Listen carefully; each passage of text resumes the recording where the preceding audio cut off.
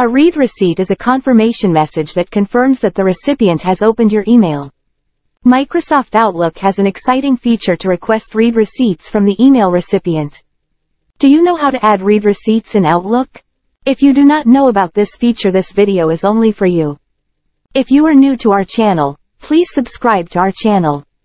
Like and press the bell icon. Let us begin the video. But you cannot force the reader to respond to the read receipt. There may be two scenarios. 1. If the recipient's email program does not support read receipt, you will not receive the report. 2. If the recipient is using Microsoft Outlook, he can decline to send the response. Whatever the scenario is, you can request if you are a Microsoft Outlook user. Here is how you can do that.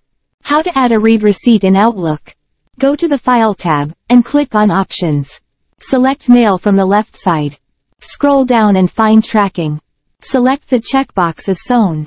You also have some options available, like Always send a read receipt. Never send a read receipt. Ask each time whether to send a read receipt.